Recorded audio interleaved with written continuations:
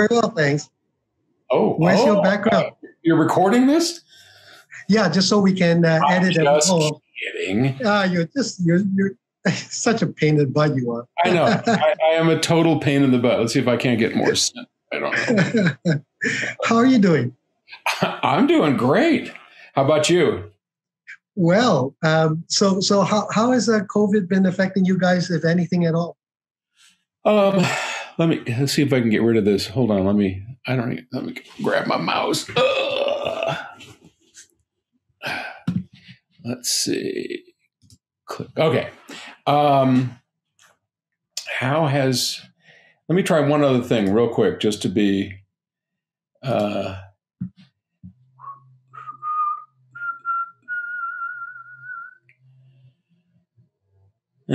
okay. Not much I can do about it. All right.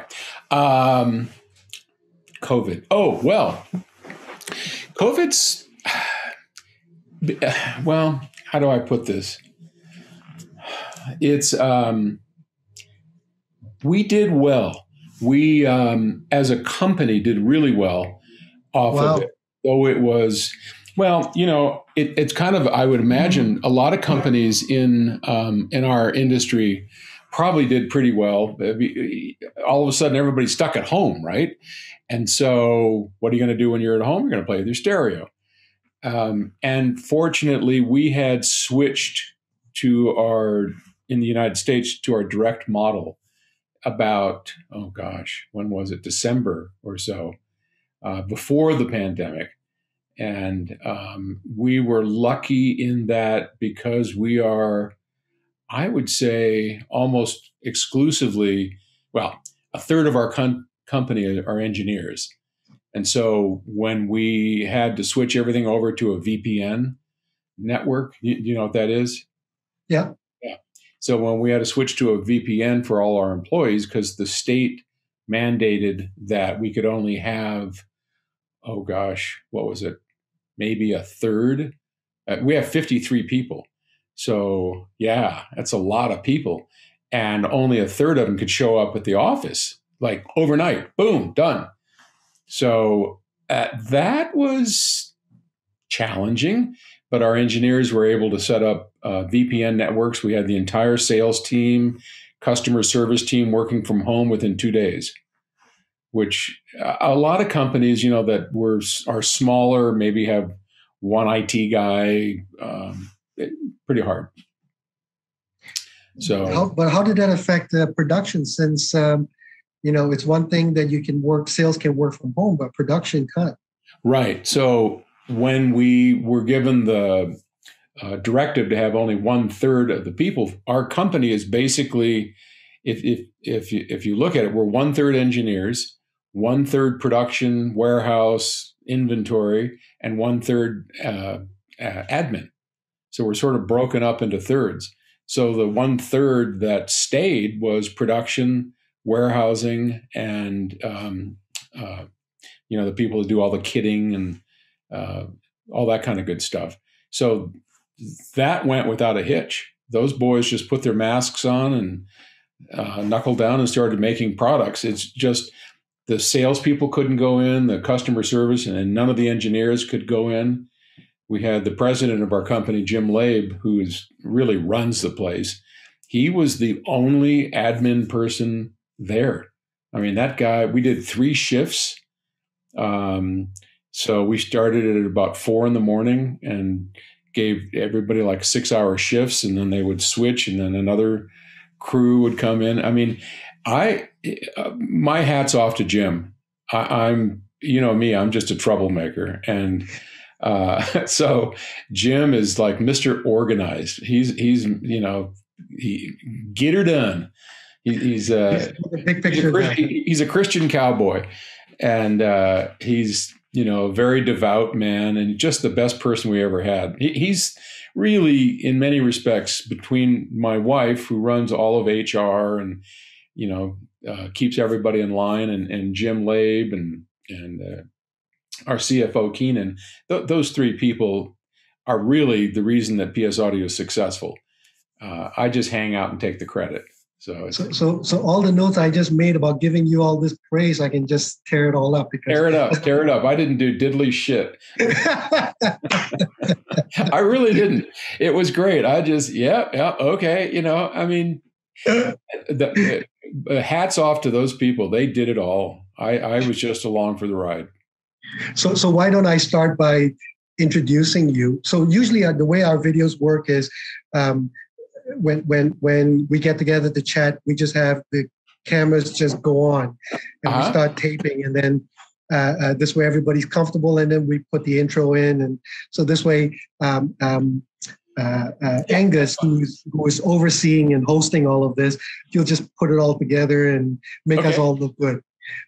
Is Angus the one that's hiding behind the no camera? That's right. Angus, do you have a face, Angus?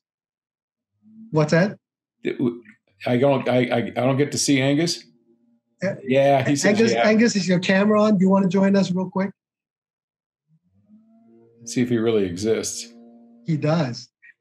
He's one of these young, amazing kids who knows everything about everything. Oh, don't you love those guys? Makes you wonder how stupid we were when we were in our 20s, right? Seriously, right? You look at teenagers. I don't wonder.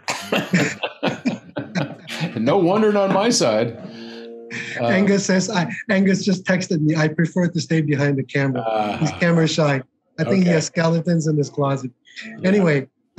He's probably butt naked sitting there in his chair is what it is. Doing a tube-in. He's doing a tube-in from CNN.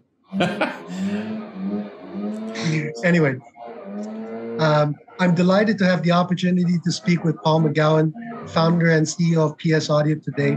If I look like I'm staring at another screen, it's because I am. I scripted everything. I first came across PS Audio in the late 80s. My God, I'm old. When I first heard the 4.6 preamp. Do you remember that? Oh, yeah. Fondly. 4.6 preamp and the 200C amp. I was shocked at how much better it was against the competition like Carver, Counterpoint, Moscow. Do you remember Moscow? Yeah, of course. Harvey Rosenberg. That's right. Sumo, Sony CS, David Fletcher, yeah. Most of which are no longer in business. PS Audio seemed like a combination of the airiness of Mark Levinson with the balls of Krell. So Paul sold PS Audio in the late 90s, and together with his best friend, the late Arnie Nudell, started Genesis Technologies, making some of the finest speakers in the world. In the early 90s, not in the late 90s. When I heard that Paul would be coming to Toronto for a meeting, I begged my Genesis agent to arrange for Paul to visit. Sure enough, Paul came by, and unlike some other founders in our industry that I had met, he's exactly as you see him on his videos. Down to earth, kind, very intelligent, and funny. Paul taught and entertained and explained many of the innovations of the Genesis speakers, like the shape of the enclosures, the circular ribbon, the power amplifier for the bass drivers, and the revolutionary digital time lens. I still have one. I do. Nice. Don't have the remote though. Don't know where it is. I have one, by the way, and I can. And if you send me a little cheap shit, programmable one, I'll program it for you. I will. This theme of an educator would continue, as you will see. Paul has always been an innovator par excellence. When he bought back PS Audio, one of the first things he released was the original version of the power regenerator, the Power Plant 300, P300. This took the audio world by storm and won many awards. His company's website started a forum section that allows free and open dialogue. Participants can give their feedback, good and bad. Indeed, I think Paul encourages constructive critique so that the company can learn and do even better. This is so completely different than everybody else in the industry. And you will see Paul interacting as well. He also brought us Copper Magazine and Octave Studios. But perhaps the one attribute I admire most of Paul is educator. From the time that he came to visit and taught me so much about the speakers and electronics, to his hundreds of videos on audio, helping hundreds of thousands of music lovers all over the world get better sound and understand how audio works. He's also written best-selling books, including an autobiography, a book about how to be more fit, and this one, which we are here to discuss, Audiophile's Guide, the Stereo, Unlock the Secrets to Great Sound. How to get the most out of your system is my paraphrase. You can even order it as a package with a special test reference CD. This is the book, and this is the CD. The CD and SACD, which, by the way, is really, really good. Thanks. Regular viewers of our YouTube channel know that we match the funds we receive from YouTube and donate them to the Salvation Army. To date, we've raised about $12,000, and we've donated it all to the Salvation Army. To thank Paul for joining us today, we will be donating $1,000 to the Daily Bread Food Bank.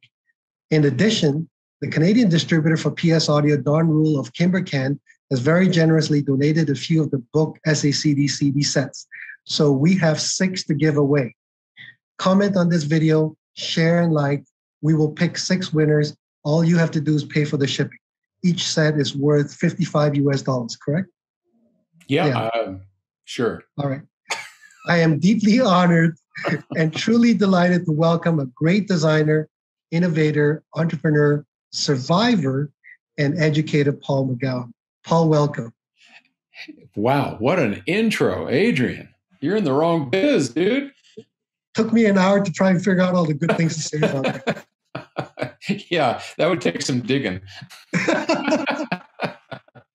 Well, you're very kind. Thank you. You're welcome, and I mean every word. I remember vividly when you and I first met. So I had experience with your equipment, and I was truly blown away by. So my very good friend Rob, who will be watching this video when it goes live, I had met him previously, originally, and we started talking, and he had the PS4 preamp. Mm-hmm. And I can't remember which amp he had, but then he eventually bought the 200C. And he would bring over and we would listen and we'd compare it to Roland's and all kinds of stuff that we had at the time in the store I was working in. And I was always amazed by how good the stuff was. And then be blown away by the fact that this stuff is very, very inexpensive. And so especially during that time when you could buy good, decent audio equipment for not very much money. And then I got a chance to hear the 4.6 and I was blown away. And then the 5. So I had the 5 and I compared it to the back then, very, very expensive Class A audio preamplifier. I think it was, I'm trying to remember what it was called, DR7 maybe. It was a $10,000 preamp with 2 huge chassis, big power supply, and I preferred your 5. I was really impressed. Yeah, really, really impressed. So that was my introduction to your company. And of course, back then, there was no internet. So the only thing I could find out about PS Audio was the odd review that I could find from magazines that had done it. And then fast forward, started the company, picked up Genesis because of your involvement along with Arnie. And then you came to town. And we were in this very old, small, decrepit industrial unit. And I was so afraid that you would, go, oh my God, what am I doing at this place? This guy looks like he's going to be out of business next week. You said nothing, to your credit. If anything, you were extremely polite, very engaging, talked so much about the Genesis speakers, the background, how you and Arnie got together, the shape of the Genesis 3s, that were circular, and why, an arch was such a strong form in architecture, all those things, the circular ribbon. I was so amazed by how much you guys invested in the design and technology of the speakers. So that was my first impression of you, and it was tremendous, to your credit. Oh, well, thank you, Adrian. That's very kind. Yeah. That was Audio Excellence? Yes. Yeah. Yes. Yeah. Still is. Yeah. Thank God. Still is. There you go. Yeah. Thank God. We've both been through enough, a number of recessions, and thank God we're still here. Yeah. Well, you probably remember that all the Genesis speakers when they were the round cabinets were all built in Toronto. That's right. Remember that? Yeah, Howard Hyber's company, API. That's right. Well, that's why you were here, I guess. That's why I showed up. I became quite Toronto became very dear to me. I was there every 2 weeks, And I found this great place that had they made these crab legs, and I would just sit and just woof down these crab legs. I saw Phantom of the Opera. The first time I ever saw it was in Toronto. Wow. And I was just that guy that showed up because I was the interface between Genesis and the factory with Ian Paisley and all the cool guy and Gord. And gosh, it brings back a lot of memories. Yeah. Great company. They sold to somebody. I don't know whatever happened to Howard, but yeah, they were our 50% partner in Genesis, and they did all the manufacturing. Great company. Yeah, I still remember very fondly the Genesis 3s. We sold a whole whack of the Genesis 2s, and then we sold one pair of Genesis 1s and 1.1s. Well, the 2s and the 1s, now that was after we left API. Okay, but it was so those were all made in, so the ones that started looking like Infinity, yes, were all made in Colorado. So we broke with API with all the round speakers. I mean, people just hated the way they looked. They were great sounding speakers, the 5200s, the 8300s. So I think you probably got in at a time because the Gen 3s, those are the big tall ones, right? Yeah, those were made in Colorado. So my apologies. Originally, everything was made in Canada, and then we did get the smaller ones as well. Yeah, but the big ones were like scary good. Yeah, scary good. Yeah, the big ones were scary good, and the Gen 1s were. In my memoirs, I talk a lot about how we transitioned from one to the other and building those things and I also remember the Stealth, the integrated amp. Yeah, you remember the Stealth? That was cool. That was cool. That was my big project. That was it had a variable Class A bias. You could turn the bias up to 100%, so it was fully Class A or down to Class AB or anywhere in between. That was a really hard amp to design. That was a beast too. That sucker was big. It was.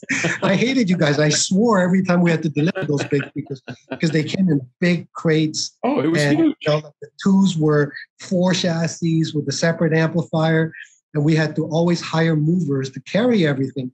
And one time we had to go down the flight of stairs, and the stairs were really steep. And the movers almost refused to do it because it was scary. It was actually dangerous. But we got them down. And I think the speakers are still there because I don't think there's any way to move them out. The Gen 2s, which were my favorite, I thought they were the best that we really. I love the Gen 1s, but the Gen 2s just, I don't know, they just worked. And just recently, a fellow from New Mexico emailed me and he says, I've got a pristine pair of Gen 2s. I'm no longer in a position to have them. I don't want to sell them. I don't want to deal with anybody. Could you I'll give them for free. I'll give them to anybody who wants them. And I put out a call on our forums and he said, the deal is they're in my garage. Just find somebody who's willing to drive down here who will give them a good home. And we did, and found a guy in Washington, the state of Washington. And it's on our forum. And you can see his pictures of the road trip and getting the U-Haul trailer and driving down to the guy and packing him up. So he got himself a beautiful pair of speakers for free. Oh my gosh. I know. Wow. I was really tempted, but oh well. I got enough stuff. You, me both. So let's get back to the book. What prompted you to write this book? I mean, there have been other audio self-help books before. Sure. What prompted you to write this book? Well, I mean, the only really the one that I thought ever had a whole lot of value as a setup book is, of course, Jim Smith's Get Better Sound, which is a great book, and Jim's a great guy. Bob Harley put out the encyclopedia, and it wasn't a self-help book. It was just like, oh my, this is everything you ever wanted to know, answered all your questions. But it all goes back to our interaction with our customers. So you've known me for longer than any of us want to admit. And we've always been very customer centric. Customers always came directly to us for help, right?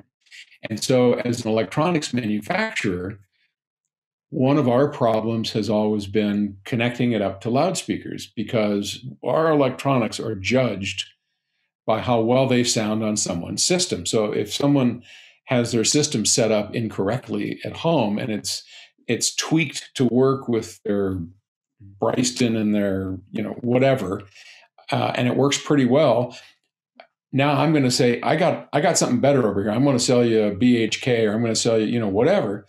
And you're going to put it in, and we will be judged on how well it sounds in your system. And if your system isn't set up right, then, we get the blame for it, and then we take it back. And I've always, everywhere I've traveled all over the world, I've been able to walk into people's homes and sit down, and in 2 or 3 minutes, and I'm sure you can do the same thing. I'm sure you've done it 100 times. You walk in, you go, oh, gosh. Can I just 5 minutes? Just give me 5 minutes, And they're all, yeah, sure. And you rearrange the speakers because, I've got a pretty good feel for it now, as I'm sure you do. And they're like, holy shit, this is amazing, And it's set up. It's all set up. And so I thought, well, before I check out, I would love to be able to share some of that. And to be honest, the side motivation, that kind of came up for us is we're going to be building speakers. I don't know, we've been talking about this for the last 50,000 years, but honest to God, this year they're coming out. And speakers are so set up, as I just mentioned, they're so set up centric that somehow we as a company have to be able to help people set them up properly. And I wanted to write a book that was simple. And I also thought that the only way this is ever going to work is to have that companion CD with it.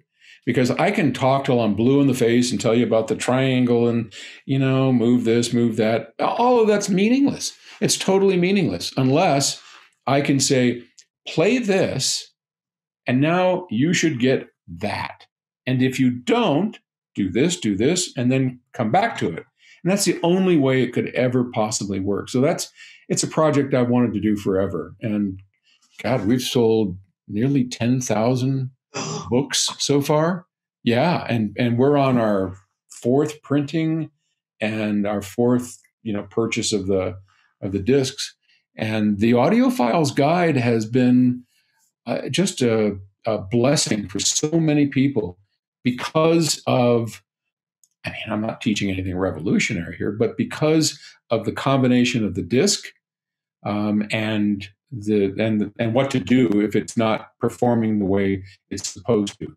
Like, for instance, there's one track on there that the depth track, which is one of my favorites. And 3, 6, and 9 feet. Yeah, 3, 6, and 9 feet, exactly. We had our producers over at Octave Records, they're singers, Jessica Carson and Giselle Colazzo, and they're really good singers. And they stood and, we measured it. There's pictures of us measuring Gus's on the floor, So stereo microphones 3 feet away, and they start singing da-da-da, whatever. And then they move back to 6 feet, and then they move back to 9 feet. Well, I don't know any track out there that does that. To me, that's worth the price of admission right there. It's amazing. You put that on our big system in Music Room 2 on the Infinity IRS-5s, and you can just visualize 3 feet, 6 feet, 9 feet, like, oh, and you put that on most people's systems and it doesn't work. So now, get that right, and then everything else falls into place. So cool. There's a long-winded explanation of why I did it. So I'm just camera shy, Adrian. One of the questions I wanted to ask you was, I mean, one of the great things about the book. I was stunned. You cover a lot of topics, like a lot of topics, and to your credit, it's these are the kinds of questions that people would often want to ask, but sometimes are either afraid to ask because they're shy to maybe say they don't know, or dealers don't think about explaining because they're not aware that the client needs to know this. So I really enjoyed that. One of the questions was, out of all these different topics, how important is the room? And boy, and that's a tough one because we're all sort of stuck with our rooms, unless for the very few that have the luxury of building their own room. Rooms are easily half the problem, if not more. I mean, speaker systems, it's a battle between the room and the system. And the crazy thing is, if you were to take your stereo system and stick it outdoors and set it up on the lawn outside, it'd sound like dog do.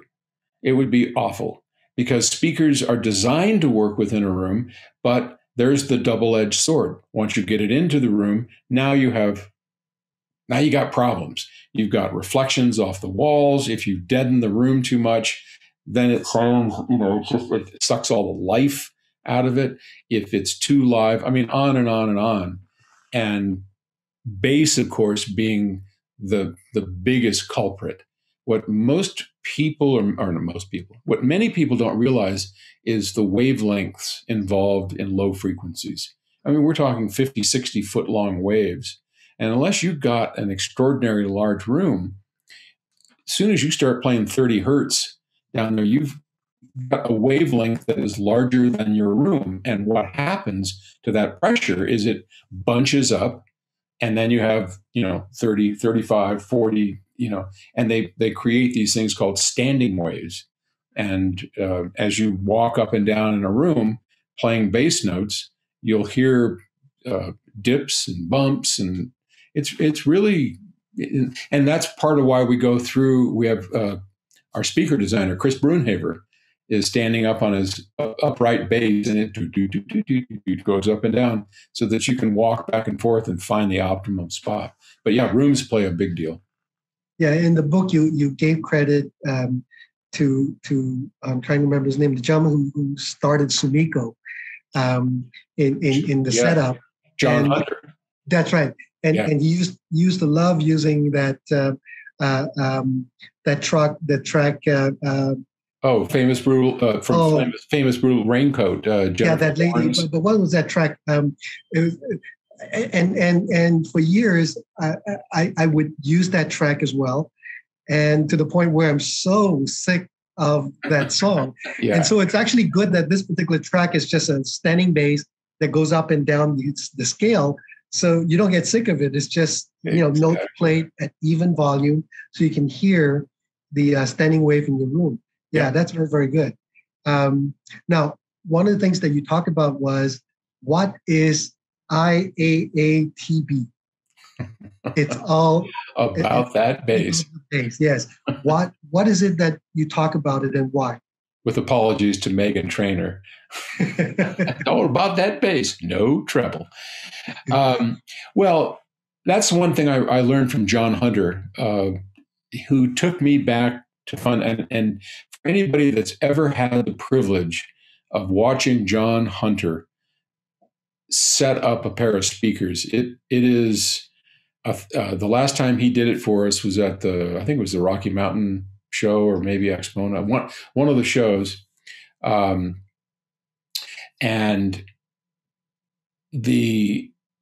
his setup method was just stunning.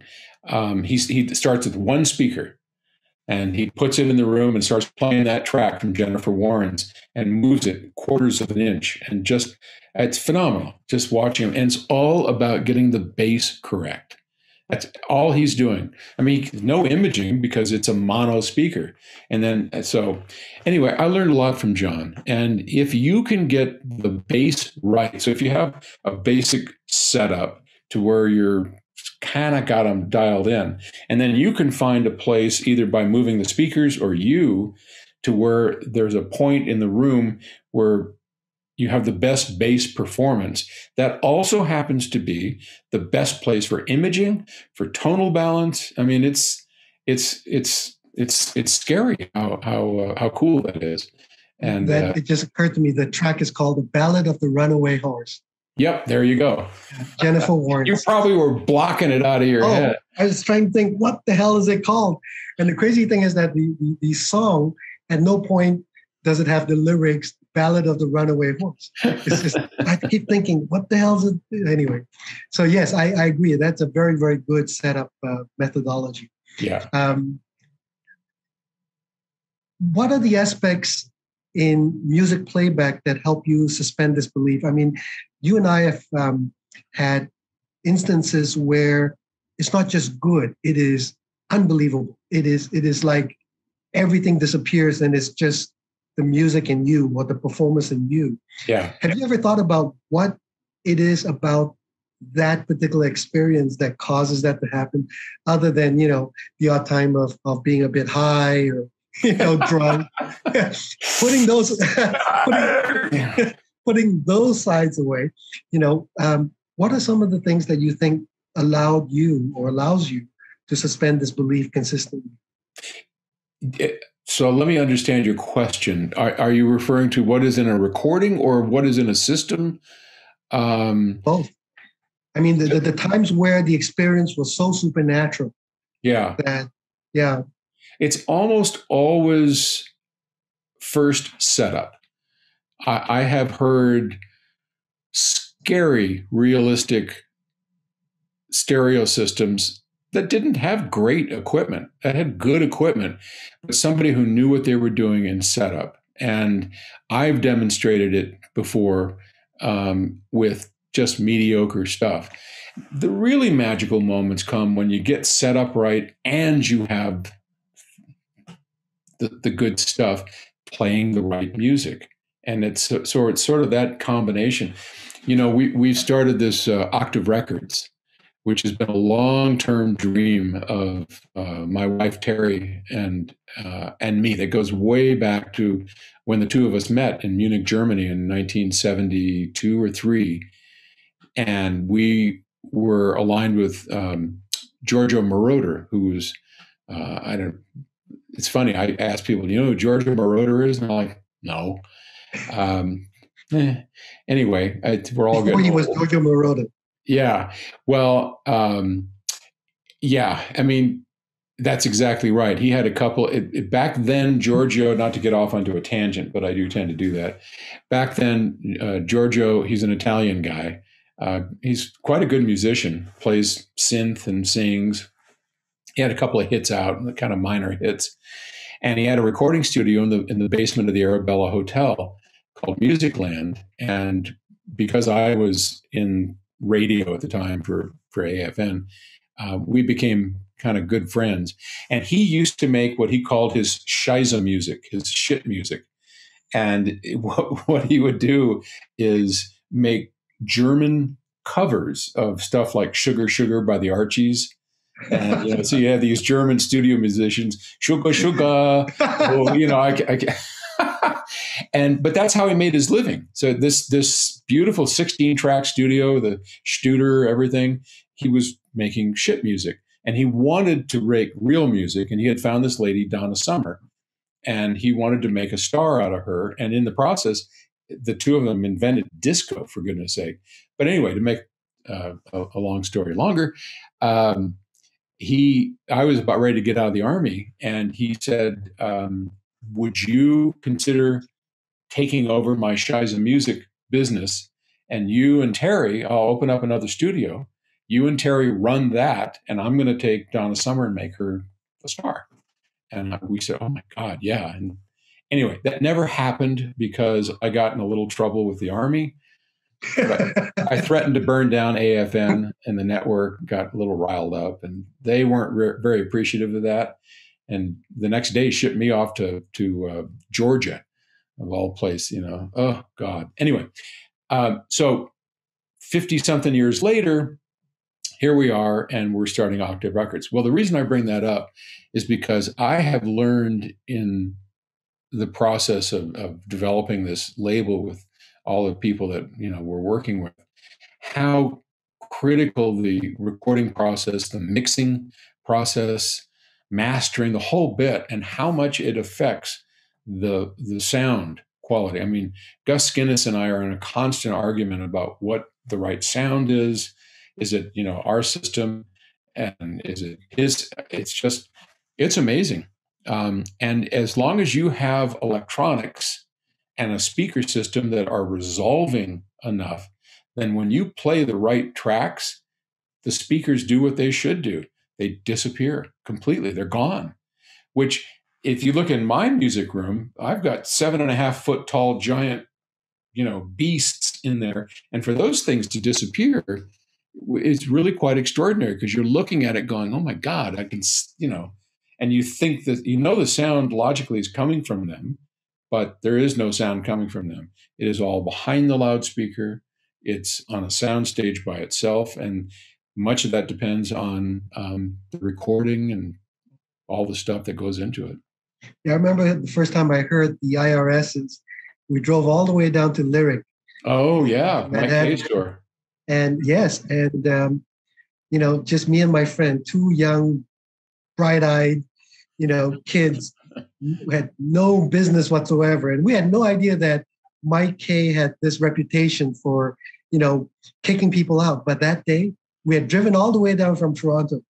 And Mike was, I guess, really nice and took pity on us. And he let us in there and listen to the speakers with the big Goldman reference turntable.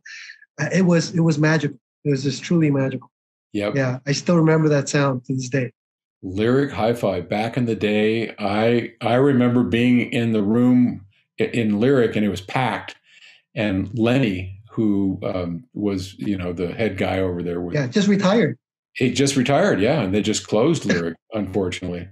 But Friday night or whatever, and Lenny they locked the front door. Had to be 20 people in there, and he said he's a New Yorker, right? So just bellowed over all right, anybody here wants to buy something, you can stay. Everybody else, out. I thought, whoa, that wouldn't have gone over too well in back in California. We're nice and polite folk over there. Them New Yorkers are just, you ain't going to buy anything, get out. So, but Lyric was an amazing story. Do you remember that ceiling, that wooden ceiling? They had this wonderful, curvy, wavy wooden ceiling. I don't know if it was there at the time when you were there. I don't recall. Yeah, I was on. That was one of the coolest listening rooms. That was just, what a treat. Yeah. I want to be mindful of your time. One of the things that I said earlier in my introduction was that I truly respected you for your being an innovator, that you didn't just do what everybody else did. If I think about some of the stuff that you've come up with, like, for example, the preamp with the different gain cells, or, for example, in this particular case, the power regeneration. After you bought back PS Audio, I guess would have been early 2000s. 1997. And you took control over it. And it was 97. Yeah. Okay. One of the very first products, if not the first product that you released at that point, was the P300, the power plant. And I remember, because I studied in engineering, and I remember thinking, now this is really interesting. Here's a power conditioner that is completely different than how everybody else approaches power conditioners, right? Back then, you used isolation transformers, you used all kinds of MOVs, you use chokes, which basically choke the life out of power conditioners. And I remember thinking most power conditioners didn't sound all that great. In fact, I generally didn't like them. And then here you had this new product that basically said, hey, we're going to take the AC, break it down, make it into DC, and then completely rebuild the sine wave. And I thought, genius, right? From that point on, I thought, genius. What gave you the idea to come up with that particular product? It was a combination of things. Years ago, Stan had, my partner, the S of PS Audio, had discovered that when we connected a big transformer to a preamp, the preamp sounded dramatically better. And the bigger the transformer, the better it sounded. I mean, to the point of being ridiculous. We, at one point, had taken a giant power amp transformer and hooked it up to this little weenie phono stage. And it was just amazing. So we knew the importance of power supply. And what we had figured out over the years is that it's the impedance of the power supply. The lower the impedance of what's feeding the circuit, the better it's going to sound. And the higher the impedance, the worse it's going to sound. And it just took kind of years of farting around doing all this stuff to learn that. And that became very critical, because the easiest way to lower impedance is to build an active regulator, right? So if you have an AC source that is regulated so that regardless of how, when you instantaneously draw current, it doesn't budge. It has active feedback around it, and it's like damping factor on a power amplifier. If we have high damping factor on the output, that means we have extremely low impedance, and it's very much the same as a regulator. So I had that in the back of my head, and when we first started getting, the MIT Z stabilizer, and then George Tice's those transformers and these power conditioners started coming onto the market, we would always hook them up, because we always like the new toys. We hook them up and listen to them and think, wow, that's a lot cleaner. And then it's kind of bleached out. It's just lost a lot of the life. And it was the same thing I was hearing with those big transformers. The bigger the transformer, the more life that came in, and the smaller the transformer, the more muddled and less life. So all of a sudden, one day, I just put those two things together and said, okay, this makes perfect sense, because a power conditioner is adding impedance. You're putting things in series with it, coils, capacitors are in parallel. But anyway, you're putting things, you're making the line longer, and you're making the regulation worse. Because if you take a scope and you put it onto the AC line and you watch as a power amp plays music, you can see the music on the power line. And the more impedance you put between it, the more you can see it. So I thought, I want to build something that completely gets rid of that problem, that lowers the impedance electronically. So because I can't afford to convince people to buy this giant transformer and hook it up to their, it's not going to help, not going to work. So my first idea was to actually get a generator, an AC generator, hooked up to a motor and make a servo system that as the load started changing, the servo would speed up the motor, and give it more current. And that lasted about 10 minutes, to where Terry said, you're not putting that in my house. It makes noise, So I thought, I'll do an electronic version. And that's when, bingo, there was the power plant, which is essentially a big power amplifier, which has feedback. And we know that, with high damping factor, because you're already regulating whatever you put into the input of a power amp, the speaker should not be able to impact the output of that amplifier if it's built properly, which means it's regulated. And then we just took a sine wave generator, and in fact, I still have it, the old HP sine wave generator, and we would put a pure sine wave in, and the amplifier already is converting AC to DC. And then it's sitting there saying, okay, tell me what signal to play. And we just put 60 hertz, and I plugged our equipment into it, and like, oh my God, this works. And, then I thought, well, this will be trivial to then build something, which famous last words. Yeah. Good luck with that. But anyway, so that's how that all happened. Okay. What, if any, are limitations of this technology? Well, you can only get so much. You can just make it bigger and bigger, I suppose. What are the limitations? So the reason I'm asking is a few videos ago we had done an interview with Garth Powell from AutoQuest, and he thinks the world of you in terms of your innovative capabilities. Yeah. When I asked him, why did you guys choose this technology to do your power conditioners? He explained it. And then I asked him, why not power regeneration? Because in my mind, I'm thinking power regeneration makes all the sense in the world. Sure. And he mentioned one of the issues he thought was that for transient power requirements, where suddenly you have big transient, big bass drum, whatever it is, that it may not be capable of producing that capability, that current and voltage capability. What do you think of that? He's absolutely right. And Garth is a smart guy. I like Garth. One of the problems with AC regeneration is that how do you deliver in that much instantaneous current? Because we're talking 70, sometimes 70, 80 amps, and you only got 15 amps out of the wall to start with. And so you need huge amounts of instantaneous current, and you need to be able to deliver them seamlessly without changing the voltage at all. So Garth is completely correct. There was a product out, in fact, I think it was made in Canada. Well, I won't be able to remember what it is now. Anyway, getting old. But it was a competing regenerator, and it was based on a Class D amplifier at the output stage.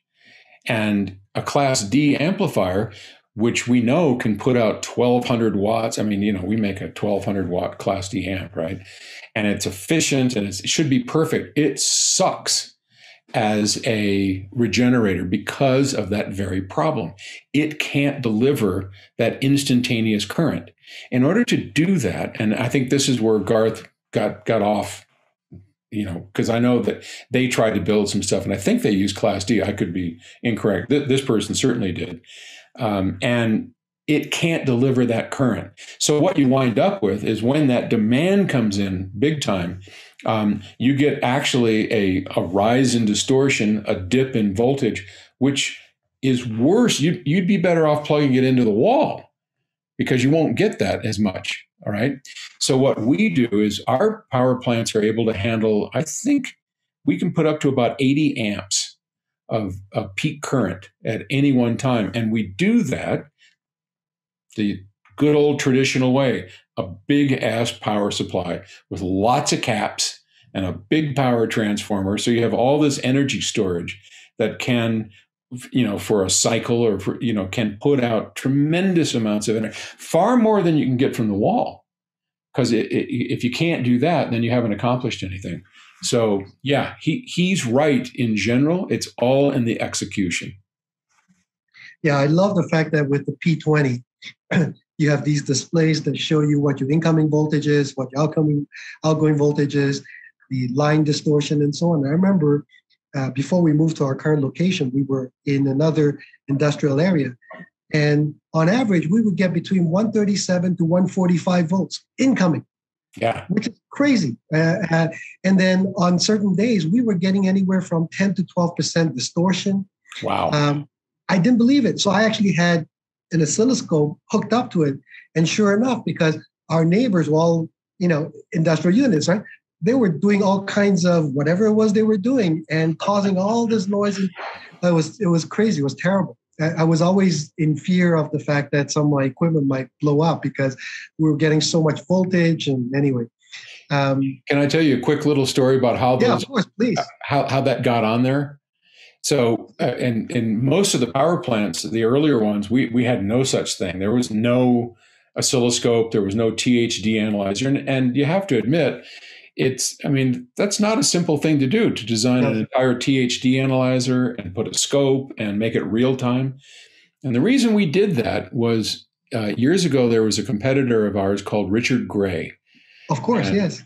Dick McCarthy and Richard Gray. And they made this, what do they call it? Not a turbo booster, but Oh, an electronic flywheel. That's what it was. And it was a transformer in parallel. And so when you charge a transformer and then you pull the charge off, it kicks back energy.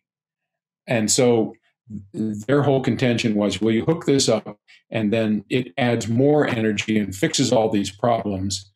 And we looked at it and said, that's complete horseshit. That doesn't do that at all. I mean, it does kick back energy, but it doesn't correct any of these problems. And they were going around telling people, oh, power plants are worthless.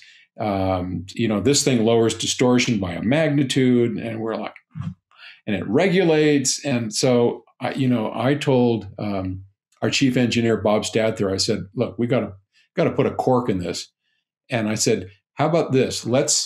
Because we really are the only ones that consistently can say, here's what's coming in and here's what's going out. And let me show you that you got 10% coming in and now you're below, you're like 0.01% going out, all that stuff, right?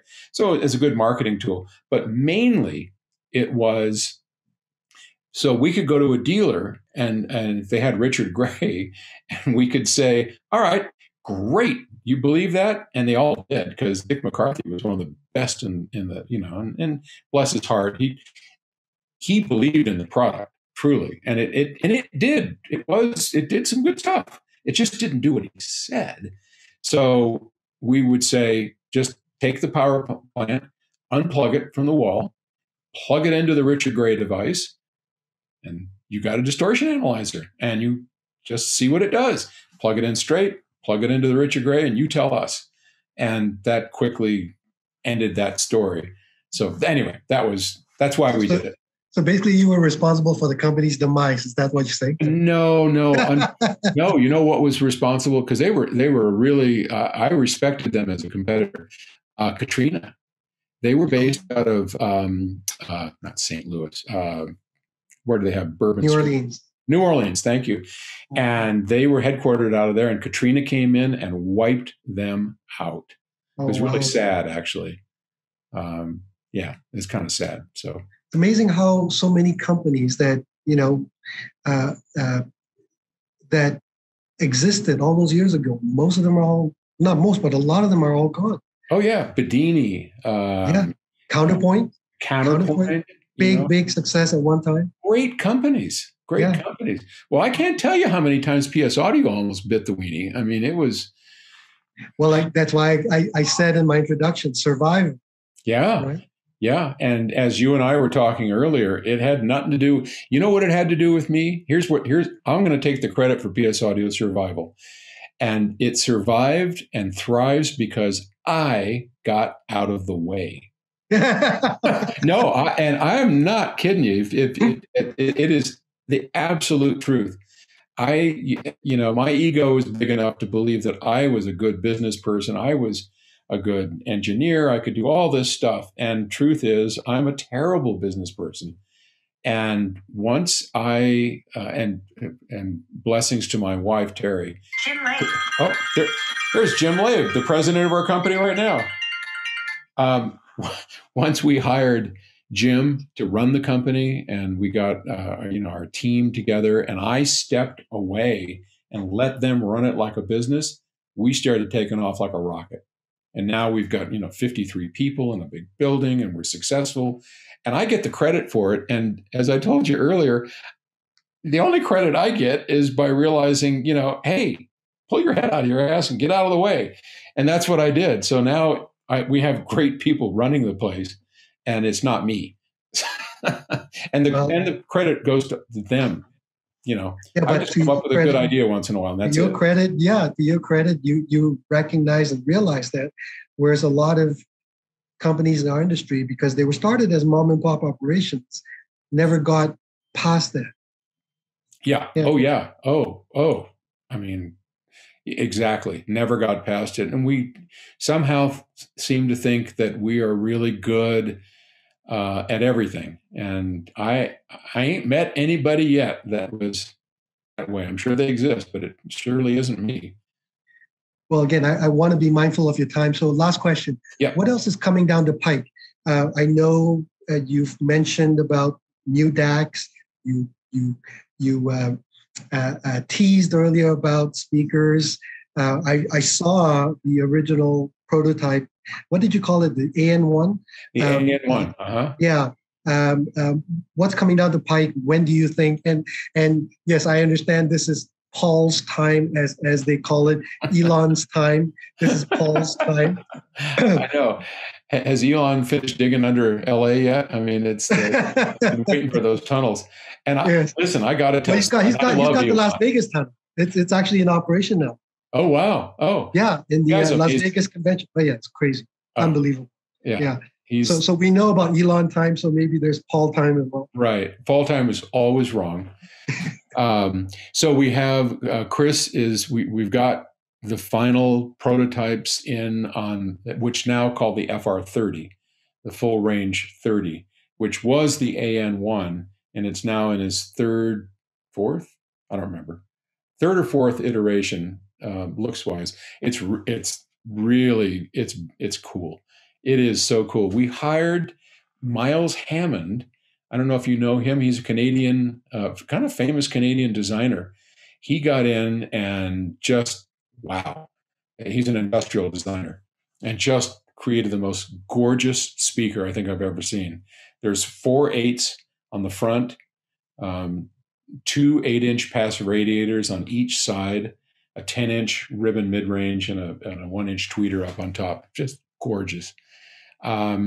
So yeah, that will. I will publicly on your channel. I will publicly kill myself if it doesn't come out in like October, November. Oh, cool. Yeah, or maybe I'll kill somebody else. I don't know. I haven't decided what's going to happen. Yeah, and then from there, what's the anticipated pricing? It should be like $20,000 for the pair, and then from there we're going to do a line of speakers that go, $10,000. 6 down to about maybe 3 or so for the pair, and because we want people to be able to afford these, take them home, try them, and that's a lot where this setup disc comes in, because speakers are even worse than electronics. You take a pair of speakers home, and if you don't set them up right and you don't like them, you send them back, right? So yeah, anyway, new direct stream DAC sometime late. We would have come out with that earlier, but all of a sudden the chip shortage. We had it designed around the new Xilinx series of big FPGAs, and those are now 2-year waiting time. So we've had to scramble, and we found 2 smaller FPGAs that we can combine into one big one. So we're redesigning the board, and it turned out that was fortuitous, because now Ted has even more gates to work with. So he's thrilled. What else? Oh, Octave. And that's coming out when? The fall. This is the one that replaces the DS DAC. Yeah. And what about the infamous Obsidian? The Obsidian line, we won't see anything from the Obsidian line this year. Okay. I'm hoping for next year. Miles also designed the whole new look of Obsidian, and I guess one of my disappointments is that I used to just instantly share it with everybody, and I've been restricted and told, do not share this with anyone. So, but it's cool. It's really cool. And so yeah, the speakers, Octave, the music server, finally, we're playing with it. We've got we'll come out with the lower cost version first. Should be a couple grand. Beautiful box, and it will be a Roon endpoint, but its main function is to run the program, the music management program Octave, which I'm really excited about. But why under Octave as opposed to PS Audio? Oh, it'll be a PS Audio product, but what we're using Octave as the name of the program and the name of the records. So it's cool. I don't know. Oh no, I thought maybe it was coming out under the Octave brand. Oh, no. It's a PS audio streamer, but the program itself, Octave, is where you can do streaming and play with your library, and that's been nearly 5 years of software development. Yeah, don't get me going about that. Somebody needs to be fired. Somebody needs to be something. Yeah, totally. And what is the expected cost of that? Well, the first one, which will be the Octave Streamer, which will have no internal hard drive and no ripper, but it will be fully galvanically isolated and all that stuff. And you could plug in external drives on the output, be about $2,000. Oh, wow. Yeah. So it'll be an affordable streamer. The bigger one that we've been promising will come out late in this year or early in 2022. And that'll be in a perfect wave chassis. That probably is going to be around $6,000. And it'll be the bigger box with the internal storage and all that. And the last thing I would, sorry? Both will have proprietary apps, PS audio apps. Yep. And they'll be free. We charge for the hardware and the apps are free, as opposed to the other way that people do it. And the last one the BHK 600. So we've got a 600 watt monoblock beast that's pretty near getting ready for beta. Wow. Yeah, so maybe a few more months. So that's kind of cool.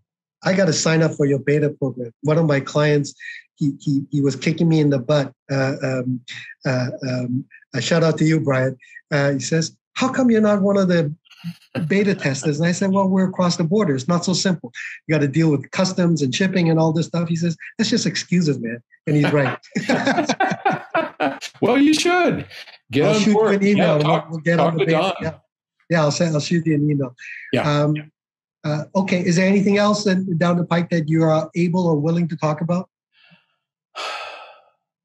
No. Okay. All right. Paul, you've been so generous with your time, and I wanted to thank you for your contribution to our industry. It's been one of my goals to have and archive conversations with real leaders of our industry. People that have made such a huge contribution in developing and making great products for the rest of us to enjoy. And you're certainly one of them. And not only that, you are now an elder statesman. I crown you an elder statesman. Can you believe, if somebody had said to you 30 years ago, "Paul, you're an elder statesman of our industry," you'll go, "What? I'm like 40. I know. In my head, I'm 35 until I look at oh my dear God. Can't see shit. My glasses can't see shit. I know. So I just need blurrier glasses. Yep, I am an elder something. I'm not sure what. Well, Adrian, thank you so much, and thanks for all you do. I mean, you put out some great videos, and you're one of the guy. You're one of the good guys that has survived all through this, and thank you for that. Thank you. I appreciate that. So, everybody, thank you very much for watching this. Paul, thank you so much for being involved. Once again. Buy this book. It's still available. The CD is back ordered, unfortunately. But if you guys leave comments about the video in the comment section, we will pick 6, maybe 7, depending on how many we have left of these sets, and we'll give them away for free. All you have to do is pay for shipping, and it'll just be whatever the shipping cost is. So if you're in Africa, if you're in Southeast Asia, it's going to cost a bit more. It's not my fault. If you don't want it, we'll pick somebody else. But make the comment interesting so we will pick you. Paul, once again, thank you so much. And hopefully we'll see you after traveling is allowed again. And we'll come visit the factory and have a listen to your ginormous speakers. It would be our pleasure. All right. Thank you so much, Paul. Thanks, Adrian. Take care. Bye-bye. Cheers. Bye.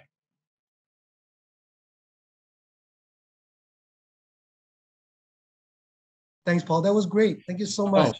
Thank you. I appreciate the opportunity, Adrian. Good to see your face. You haven't, see, that's the trouble with you. You haven't aged with nothing. You got dark hair. You got no wrinkles. Gray everywhere. Oh, don't give me any shit about that. Look at the gray everywhere. I don't want to hear about it. My kids' friends came over just before COVID, right? And one of the guys came up and said, hi, uncle. And I'm going, seriously, uncle, who's he talking to? Uncle. I started to get mad. Uncle. How old are you now? I'm 55, I think. Oh, you're looking great. You're looking great. So imagine, I met you when I was 20 or 21. Wow. Crazy. God. Crazy. Where did time go? I know. Now I'm 73. Oh, yeah. You look great. Oh, well, yeah. No, I'm thanks. You look great. Besides the fact that you look great, obviously you're all there mentally, which is so sad to see. A lot of people, they might be, relatively young, but their mind have gone. Yeah. You don't have that. That's great. Yeah, I think a lot of that is just, well, genes, luck, diet, exercise, and staying active and working. I mean, to me, that's of course I'd just be bored if I didn't. So, and living in Colorado, I guess. Yep, can't hoit. All right, man. Thank you so much. We'll catch up again. Thanks. All right, buddy.